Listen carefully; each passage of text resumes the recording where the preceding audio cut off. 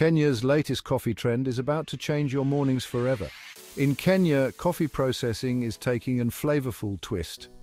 Traditionally, they used the wash method, but now natural processing is stealing the spotlight. Here's what you need to know. Coffee cherries are harvested and laid out in the sun to dry, fruit and all.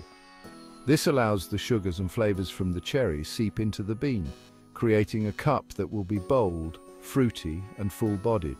But it's no easy feat. Farmers do have to keep a close eye to ensure that there is an even drying, to ensure that they are avoiding fermentation or mold. This ends up being more labor-intensive and time-consuming, but this is what makes it worth it. The result?